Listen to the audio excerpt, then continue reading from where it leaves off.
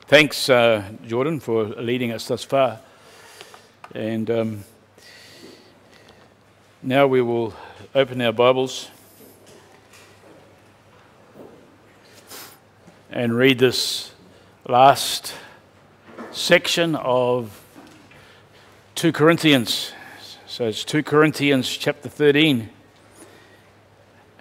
And we'll pick up at verse 5 to the end of the chapter. 2 Corinthians 13 and verse 5. Test yourselves to see if you are in the faith. Examine yourselves. Or do you not recognize this about yourselves, that Christ Jesus is in you, unless indeed you fail the test? But I trust that you will realize that we ourselves do not fail the test. Now we pray to God that you do no wrong, not that we ourselves may appear approved, but that you may do what is right, even though we may appear unapproved. Verse 8, for we can do nothing against the truth, but only for the truth. For we rejoice when we ourselves are weak, but you are strong. This we also pray for, that you may be made complete. For this reason I am writing these things while absent, so that when present I need not use severity in accordance with the authority which the Lord gave me for building up and not for tearing down. Finally, brethren, rejoice, be made complete, be comforted, be like-minded, live in peace, and the God of love and peace will be with you. Greet one another with a holy kiss. All the saints greet you. The grace of the Lord Jesus Christ and the love of God and the fellowship of the Holy Spirit be with you all. Thus ends the second letter to the Corinthians by the Apostle Paul. And so here we are, 12 months, 13 months and 32 sermons later, after having begun this series in 2 Corinthians. For me, this has been an awesome journey. I trust it has been for you as well. As we have looked not so much at the church in Corinth, but rather into the heart of a true spiritual leader, a spiritual leader who was under severe pressure from those whom he loved. I must say, if I had to experience half of what the Apostle Paul would, I would have given up long ago. But Paul doesn't give up, does he? He doesn't give up on these believers who caused him so much grief. He carried on with them with his letters, at least 2 other letters that we know of, not part of the canon, and the 2 we do know of. He continued with them, he continued with visits, he continued sending his associates to them. And so over at least a 3-year period after being with them, all this in order to correct and build these misguided believers up in the faith. But now, as we have read, we see the Apostle Paul coming into land, so to speak, with these last final words, just prior his 3rd visit to them. Because we know that that's on the agenda, and we discussed that last week. And here we can see that he has said all that he's going to say. Up to this point, he's been like a convicted criminal, indicted of spurious charges, where the church that was seduced by these false teachers falsely malign him and charge him as a counterfeit apostle. Hence, the spotlight of this whole epistle is clearly on Paul. And so what he does is he opens his heart, and there we see love and sacrifice and the endurance of this man of God, which gives to us, modern day readers and those historic readers, it should give to us and them, it should have, irrefutable evidence of the integrity of his ministry, the integrity of his apostleship, and the gospel that he preached among them, by which many of them were saved. And now he has said all that can be said. He has said all that he can be said about himself in defense of the ministry and the Lord's special call upon his life. It's all over. It's all finished. What he does here is he now changes tack. He shifts the focus, as it were, from himself and now challenges his readers to look within. The spotlight is now on the Corinthians to examine themselves rather than them, the readers, examining him. He wants them to look within themselves so that they might see the indwelling Christ, which was the fruit of Paul the evangelist's work amongst them. And as we know, most of the church had repented and turned from being against him. We've looked at that. And because they were against him, they doubted him as they were seduced by these false teachers. But most of them had repented. And as the news was brought back by Titus to Paul, who was waiting for news, he rejoiced immensely. We read that in chapter 7. But at the same time, upon hearing of the church's repentance, Paul was not so naive to think that this true revival had involved every single person in the church or associated with the church. He detected that there were still some who were following false teachers or what they were teaching, and there some were even perhaps living unrepentant and immoral lives in the church. And so because of this, there was nothing left for him to do but warn them that if they remained unrepentant, his next visit to them, he would spare no one, but he would come with God's authority in severity and in judgment, which we read and see in chapter 2 and in also verse 10 as we've read. Now, he doesn't want to do that. He doesn't want to visit them with severity. He would rather that they judge themselves. But like we are called to do every time we have Lord's Communion, we're to judge ourselves, we're to examine ourselves and confess our sins so that we come to the Lord with a clean heart, a pure heart and clean hands. Well, that's what Paul would rather they do than him coming with his apostolic authority. And so he calls them to examine your own hearts and repent. Be your own judge. He has addressed this church up till now, presupposing that his readers were genuine believers who needed to repent of their sin, which we all experience on a daily basis, and we're all guilty of. He presupposes that. But like in any church today, Paul again was not so naive to think that there were no false believers among them. He knew that there would be tares among the wheat, as the Gospel of Matthew chapter 13 speaks of allegorically. He knew that. So this spiritual self-examination was like a two-pronged challenge to both false believers and to true believers alike. It was a message to everyone, no matter who was in or associated with the church. In other words, he requests that the whole assembly, the whole church, take a long, deep look within themselves to check out their own spiritual condition. Test, examine yourselves to see if you are in the faith, because that spiritual internal test gives clear answers about a person's eternal destiny. So Paul's concern, like any true pastor, was for all his people to have an authentic faith in Jesus Christ. That was his concern. Any true leader, biblical leader, that's what his true concern or her true concern will be. And he knew that if they were not in and of the faith, that they were still in their sin. They would be in danger of hearing the Lord say in a coming day those terribly and eternally damning words. In Matthew 7:23, I never knew you. Depart from me, you who practice lawlessness.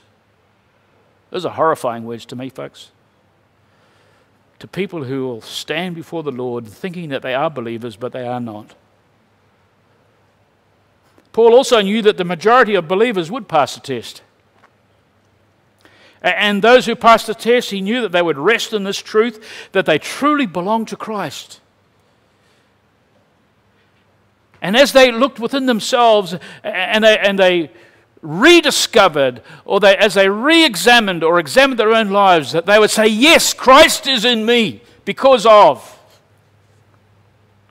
This would validate Paul's ministry and his apostleship too, right? Because he was the one who first brought the gospel to them. He was the one who introduced them to the faith in Jesus Christ. It would validate his authentic apostleship. So he challenges and asks them this one final question, test yourselves. Am I a true Christian or am I a counterfeit? Have I been born again or am I only putting up a religious front? That's the kind of question that will be asked when we test ourselves. And so can I take up this challenge this morning also, because this is a timeless challenge for every church in every age, until the Lord comes. Let us take up this challenge so that those who think they are Christians but are not, so that you might be drawn to faith in Jesus Christ. And those who of us are genuine, we might have our faith in Christ strengthened to a greater maturity of Christ-likeness.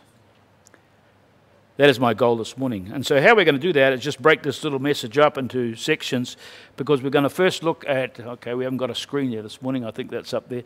Yeah, genuine Christianity is challenged. And we see this in verse 5 and 6. You see, up to this point, as I've already suggested in the epistle, we have seen how the Corinthians wanted proof of Paul's authority as an apostle, that he was sent to them from God. These false teachers that had infiltrated the church had called and questioned that. And some of them got sucked in by that and were swayed to questioning Paul's authenticity. And because of this, he has been in defense.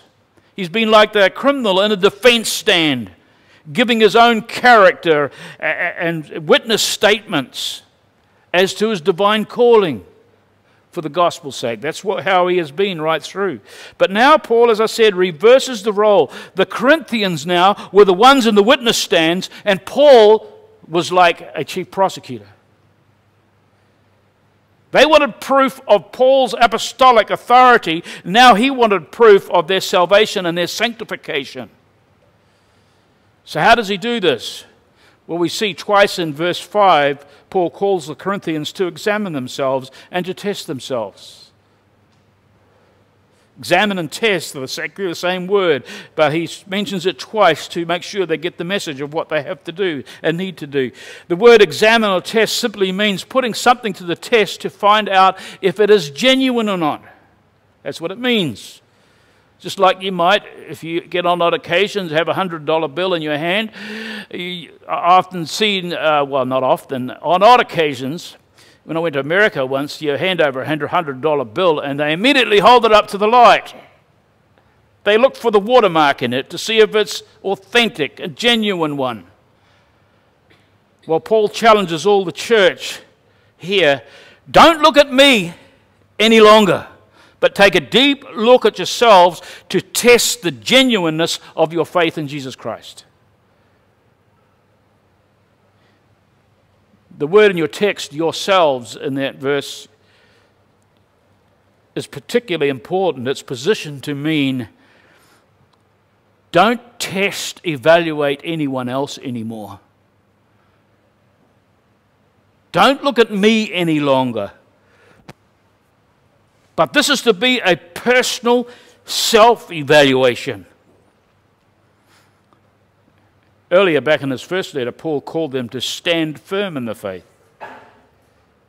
Stand firm in the faith, he called them. Now he calls them to examine themselves to see if they are in the faith. And both occasions, this in the faith expression is referring to the Christian faith. That is, that body of truth that's found in the gospel of Jesus Christ, which is grasped and laid hold of by sinful men and women through faith alone. In other words, examine yourselves to see if you are genuinely in the faith by testing yourself to see if this body of truth has grasped you. They were called to examine their own lives for evidence of salvation, just like they had been up to thus far, examining and calling to question and asking Paul questions to see if he was an authentic apostle. Now he puts it back on them. Has the truth of the gospel grasped you? You know, that's a real good question.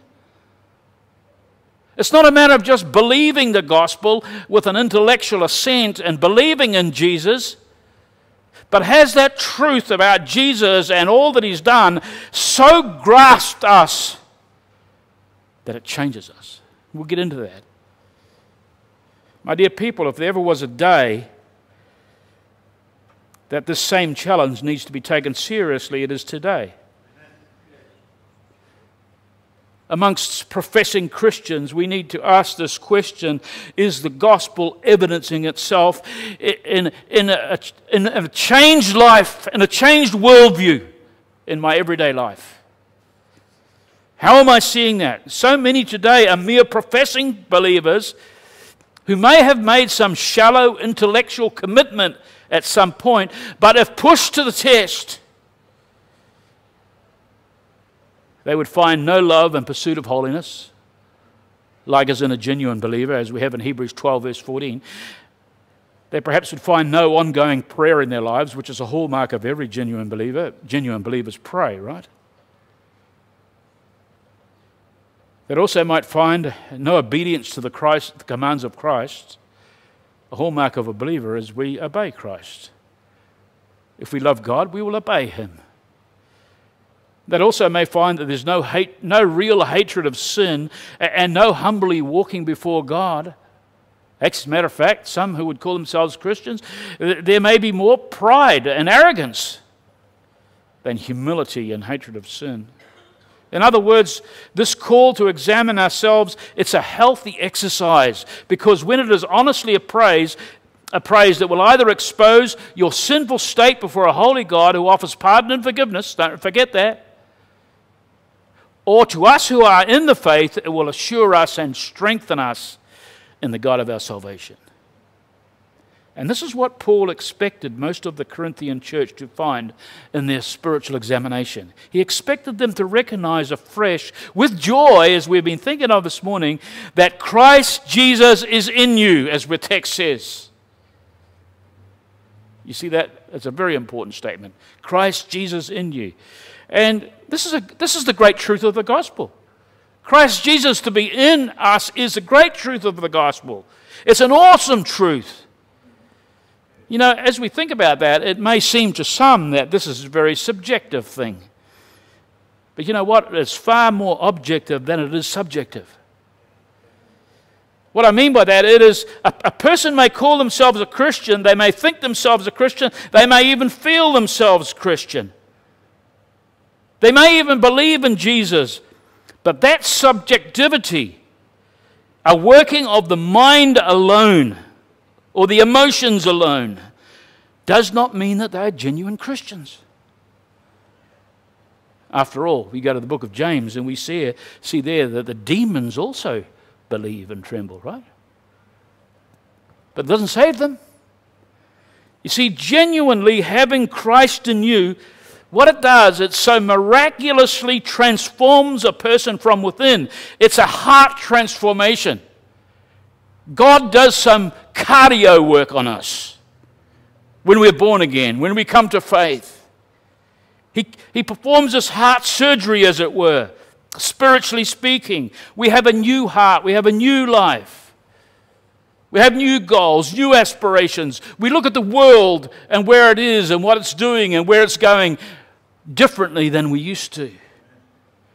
Jesus said in John chapter 7, verse 38, "Whoever believes in me, as the scripture has said, out of his heart will flow rivers of living water." You see, folks, a genuine believer becomes a channel of God's blessing. Such is this change from within that it soon displays very visible and tangible and objective differences. We know well that Christ dwells in the hearts of the redeemed. Ephesians 3 verse 17 tells us that. And that the Lord Jesus Christ becomes our hope of eternal glory. Colossians 1:27. He's our living hope. He's not a dead hope, or maybe a hope. He's our living hope. That's what he will be in the heart of a genuine believer. Paul could say this to the Galatians. You remember this verse. Paul could say this in testimony of his own position before God. He says, "I have been crucified with Christ, and it is no longer I who live, but Christ lives in me. And the life I now live in the flesh, I live by faith in the Son of God, who loved me and gave himself for me." Galatians 2:20. So this test that we are being confronted with, that Paul confronts his readers with, will expose visible and the objective reality of Christ being in you. In other words, genuine believers will not fail the test. They will not fail the test because he or she will see their obedience to God in action. Jesus said, Matthew chapter 7, verse 21, "Not everyone who says to me, 'Lord, Lord,' will enter the kingdom of heaven, but he who does the will of my Father who is in heaven will enter." That's the linchpin. Genuine believers will see a growth in their holiness. Do you see that? Look back over the last year, over the last 5 years. Do you see a growth in your holiness? I hope so. And if not, there's some serious repenting and some serious work for you to be doing.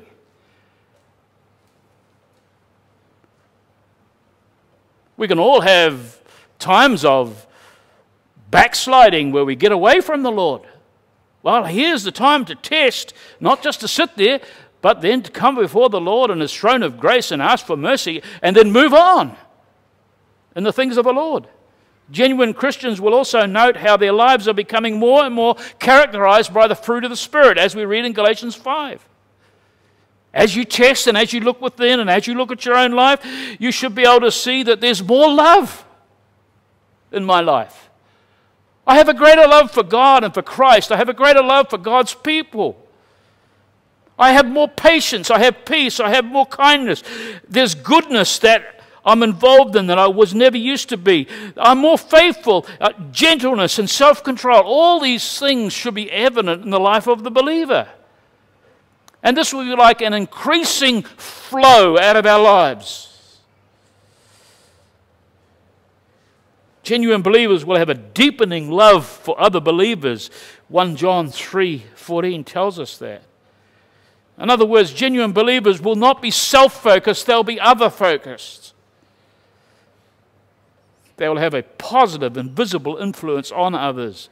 Matthew 5:16. They will love the Word of God, and they will prove their love for the Word of God by what? By obeying it.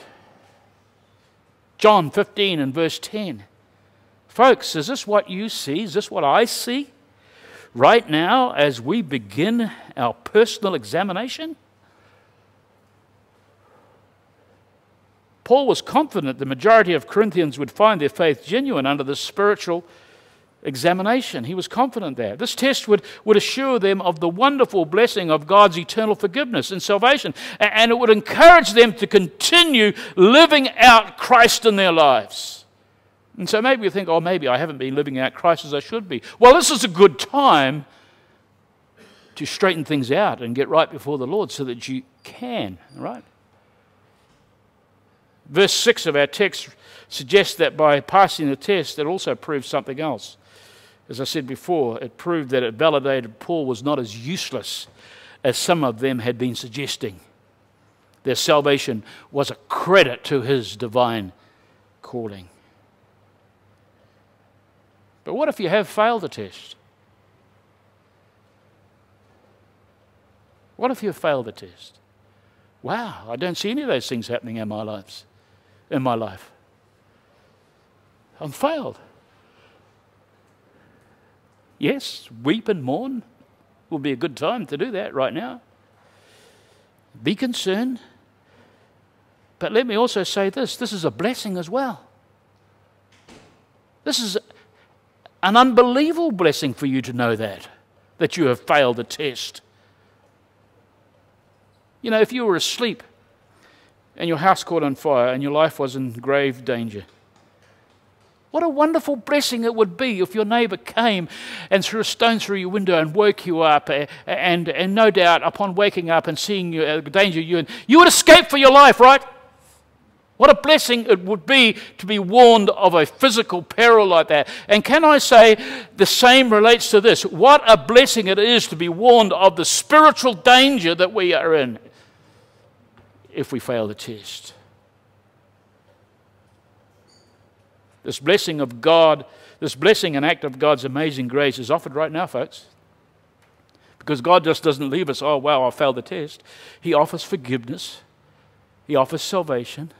He offers a way of escape by His grace. And that is obtained simply by trusting and believing from the heart in the Lord Jesus, that He has bore your sins on the cross, and by believing that your sins have been dealt with forever and eternally by Jesus on the cross, you go free. Amen.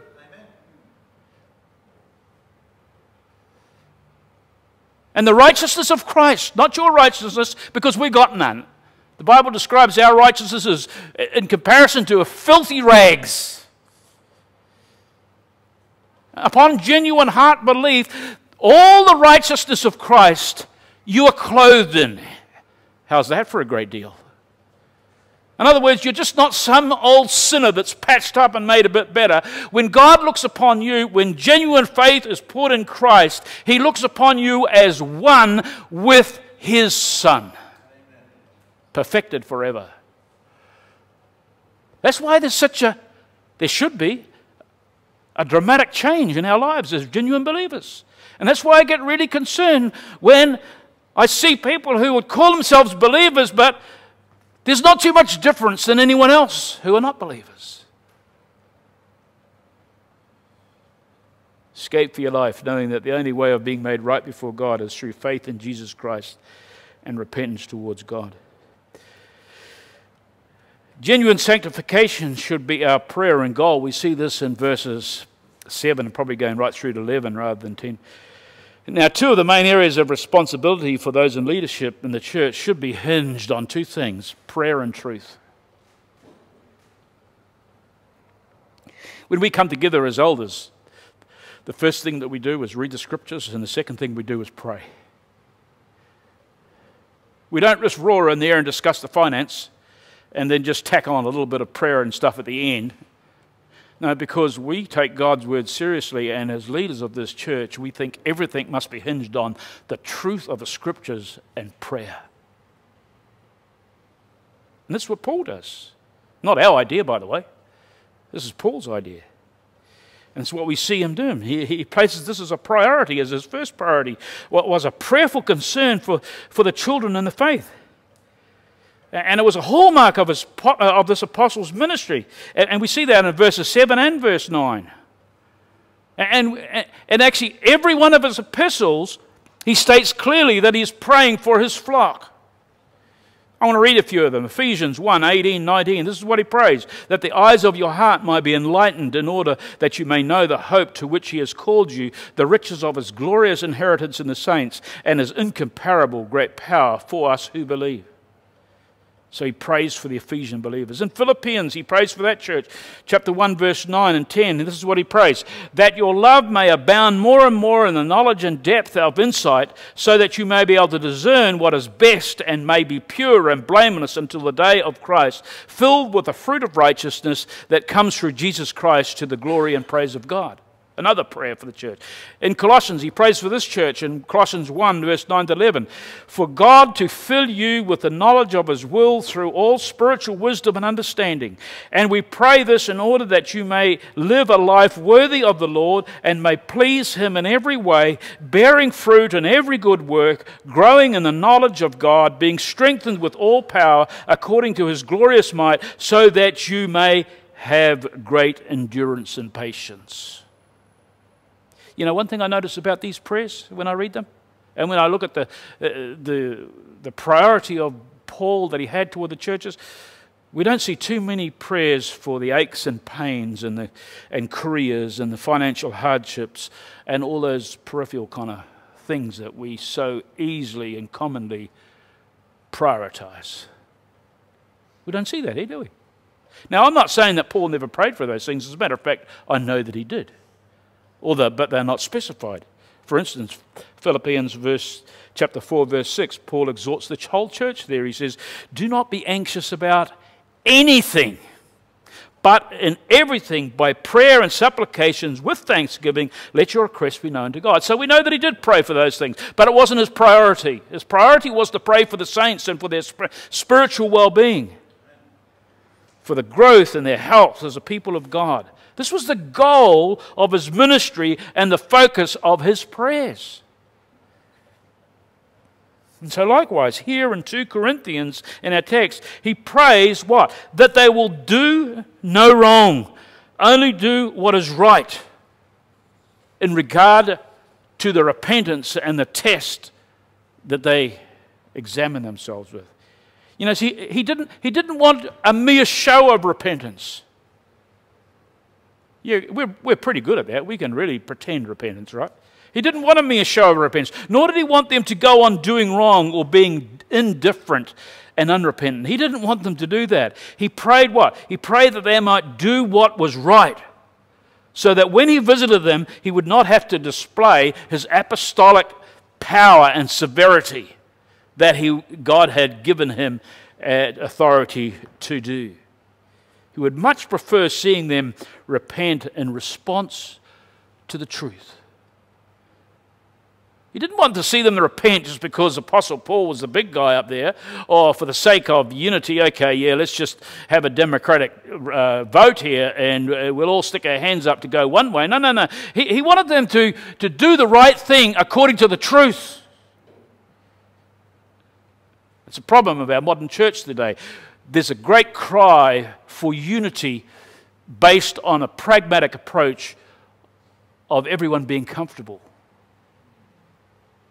In other words, you take a consensus of everyone's views and then you stack it up at the end. Okay, this is the direction we'll go so that we can have unity. No. Unity must and can only be based on truth, the truth of the Word of God.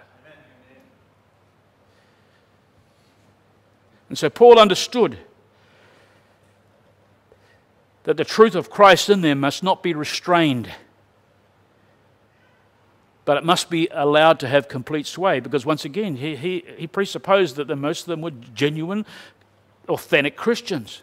And so the truth of Christ in them, he must not be restrained. He must be allowed complete sway, because what does truth do? It sets you free, right? We have that in John 8:32. It sets you free, and that's a great principle. Truth always sets you free, but it's not your truth or not someone else's truth. It's God's truth that sets you free, folks, even if it goes against the grain of culture and even religiosity. Truth sets us free. So Paul's longing prayer for them was that their spiritual maturity, he longed for their perfection, their being, what does it call it here? Being made complete, I have in my translation. That's an interesting word there. This word complete or perfection, I think our old King James Version will have it. A really good word, because it has the idea of repairing what has been broken. It was used for, you remember the disciples, Jesus came along, and here the disciples, what were they doing with their nets? Mending them.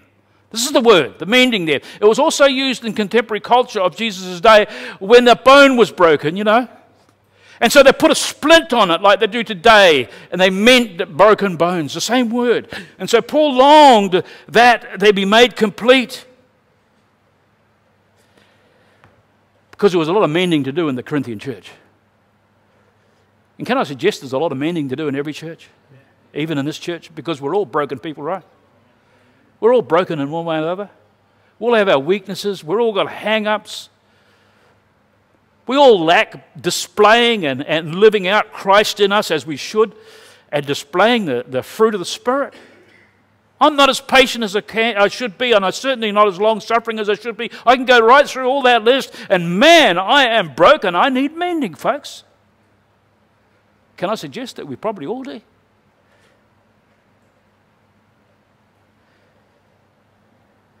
I wonder if this is how we pray, that people might be mended. That the broken aspects of our life might be made complete. Is that how we pray? Do we major on the major or major on the minus? When was the last time you spent concerted time in prayer for the spiritual well-being and the spiritual mending and perfection of the saints? Is our focus and goal on the spiritual well-being and growth of one another? Is it? You know, for leaders, this is absolutely essential. Absolutely essential. But can I say this is also a heart attitude that should be motivating every single genuine believer? This goal and prayer for one another to know the mending and resetting is an indicative hallmark of one who loves God and is in the faith. 1 John 4:11 says this, "Beloved, if God so loved us, we also ought to love one another." And that'll involve a mending ministry. It may be in prayer, it may be coming alongside someone, it may be stepping out of your comfort zone toward other people. And so that's what the Apostle Paul was all about in his ministry. He was our example. And so what we see here in verse 10 is a summary of all he stood for and ever wished and he prayed for. It's a summary statement. He was all about building up. He was never about tearing down like he was being accused of. Never. Even in using his disciplinary power and his authority given to him by God, even in his severity and his judgments and his rebukes that were required, they were all for building up. They were for edifying. They were for mending of the saints for the glory of God.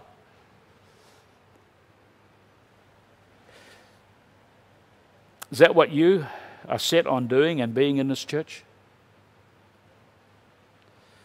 Is that your prayerful concern? My dear people, this was the heart of the apostle. Oh, how he loved God, and he expressed that love by what? His love for the people, right? And it's right here on this note that he ends this amazing epistle. Genuine love for one another will be displayed, as we see in verse 11 right through to the end of verse 13. He ends it with calling these once recalcitrant believers, those who had maligned his ministry, his character, his preaching ability, had trod on him, had despised him, those who had favored all the show and the eloquence and the worldly wisdom of false teachers over his weakness and fear and trembling. Even though they had experienced the power of God invading their lives with conviction of sin and faith unto salvation through the apostles' preaching, even though they'd experienced that, they heaped all the stuff on him. But what does Paul do here? In spite of who they were and what they had done, how they had treated him, we see Paul here calls them lovingly brethren. You see that? This is a term of endearment, by the way. Not just a relational thing. It's a real term of endearment. It's beloved brethren. Then this dear apostle reiterates his ministry to them in the closing few verses. He gives them 5 short commands that kind of summarize that all he longs for them. And he tells them, he says, rejoice. These are commands. This is in the imperative form, by the way. It's not a suggestion, it's a command. Rejoice. Rejoice in what? Rejoice in what Christ had done in them. This will be a natural outflow of those who are in Christ, who are genuine Christians. They will rejoice in Christ. I wonder if we do that. The next thing he says, be made complete. As we've discussed, set things in order. Don't let things go on and on and on. Mend hearts, mend relationships. Because don't forget, they had a huge potential for divisions among them, right? You go right back to the first epistle, and there was a tendency, I have Paul, I have Apollos, I have Peter. There was huge potential, and there was no doubt still traces of division among them. And families get separated, and this one doesn't speak to that one, etc., etc. You know how it goes down. Nothing changes, folks. Mend broken relationships. Be made complete. Be comforted. Comfort each other. Especially after the problem's resolved. You know, it's one thing to apologize and after person's forgiveness, but the work's not done then, you know. It's a great start. But there's a great time of comforting people after that has happened. And to showing that that was real and it was authentic, there needs to be an ongoing picking up, comforting one another. Be like-minded, a call to unity of mind based on the truth of the Scriptures, as we were talking about before. Live in peace. Ephesians 4 verse 3, keep the unity of the Spirit and the bond of peace. Although there will be differences and there will be personality clashes, that's always the case because we're human. Genuine Christians will go all out to forgive and forbear one another. Amen? They should do. Live in peace. And then there comes this promise, this wonderful promise, a promise of God's love and peace to all who obey, no matter what difficulties arise. A wonderful promise. My dear people, the test is to see if we are in the faith. The test will prove one way or another if we're genuine believers or merely pretend ones. To those of us who pass the test, there will be evidence aplenty in our lives because they'll be in sync with the truth of Scripture, and they'll be going out ministering to one another in various ways. May all of us pursue these 5 commands like never before.